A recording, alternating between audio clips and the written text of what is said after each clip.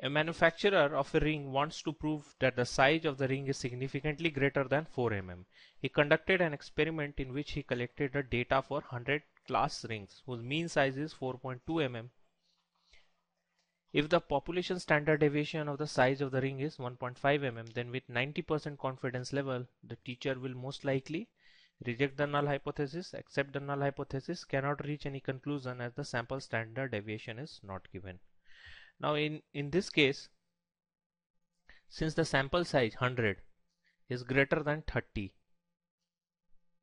and the population variance is given, the population standard deviation or the population variance is given, so we can apply the Z test irrespective of whether the distribution is normal or not. So in this case, my null hypothesis is mu is greater than mu naught, where mu is equal to 4.2 mm and mu naught is equal to 4 mm. And my alternate hypothesis will be mu is less than equal to mu naught. So it is a one-tailed test. One-tailed test.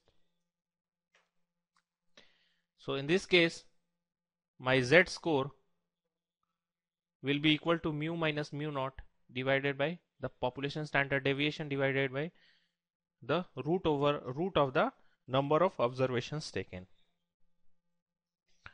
So it will be equal to 4.15 minus 4 divided by the standard deviation, that is 1.5, and this divided by square root of 100, that is equal to 10.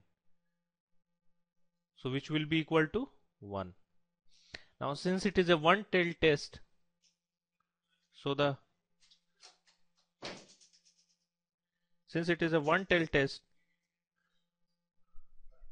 critical value of the Z or the Z score corresponding to 90% confidence level is equal to 1.28.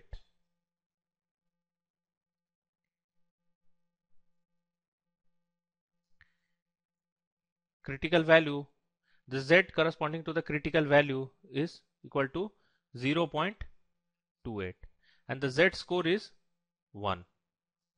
So in this case, the null hypothesis is accepted because the Z score is less than the Z critical value and the Z critical value is equal to 1.28.